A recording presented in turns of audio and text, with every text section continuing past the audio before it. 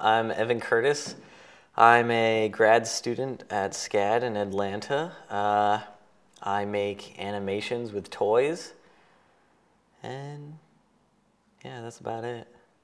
I expect people to loan things to me, but I don't loan things out to other people, and I feel that people should loan me their things, because if I don't loan my stuff out to others, that means I'm really respectful of my things. And so if I'm really respectful of it, I'm going to be respectful of your things as well. But I can't trust that you are also going to be respectful of, say, my DVD. If I lend you that, you might leave it out on the DVD player, not put it back in its case, or, you know, drop it or eat around it or something crazy like that. When somebody asks me if they can borrow something of mine, I usually make up an answer as to why I can't lend them that object. It's at my house in upstate New York or something. Like, I don't have access to it, or, you know, I'm gonna use it tomorrow. Just simple things.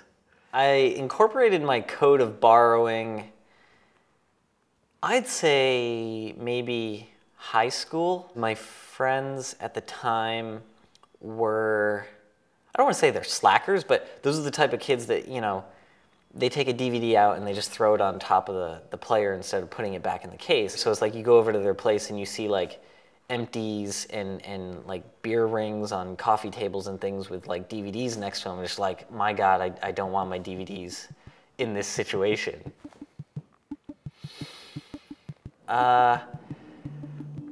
Not that I can think of, but I'm sure it's happened, and I'm sure I've justified it somehow.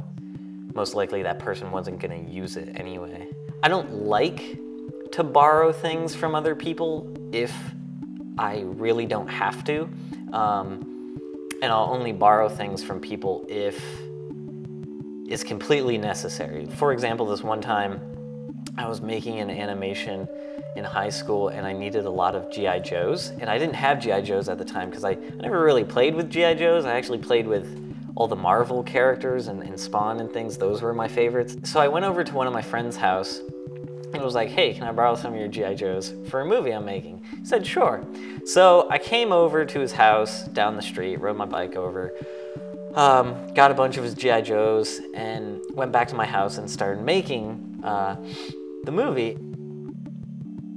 I covered the G.I. Joes in clay, which is really stupid. I don't know why I didn't just use the G.I. Joes as they are instead of putting clay on them. It was about two characters that just drive down the street and kill a bunch of people.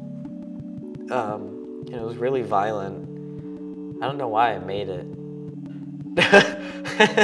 It was just, yeah, it was like, at one point they drive down the street and run over someone, and then they open the trunk of their car and they have a bunch of swords in there, so they take them out and just cut people's heads off. And there's one scene where a sword goes straight through the clay guy's head and comes out the other end, and there's lots of red clay. Yeah, I mean, it's not very good.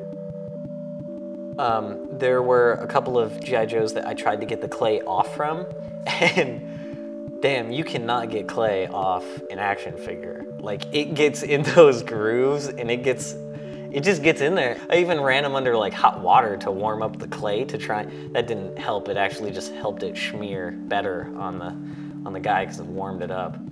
It's a huge mess. So some of them still have clay on them because it was like, fuck this, I'm not trying to get this clay off. You know, if he wants them back, he's gonna have to have clay on them. So yeah, that's why I don't like borrowing things, because it kind of puts you in an awkward situation. I think I still have those G.I. Joes. Speaking of, did you ever borrow something? My God, I do still have those G.I. Joes. I guess my code of conduct also involves it being okay to not return something if they don't ask for it. Because if they don't ask for it, then it's kind of like they don't even realize it's missing. So what difference does it make if they get it back?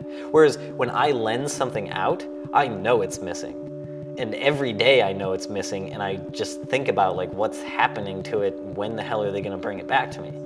I feel they are mine because it's been like 7 years, and I don't think he remembers. So they'll just stay with me for the rest of the time.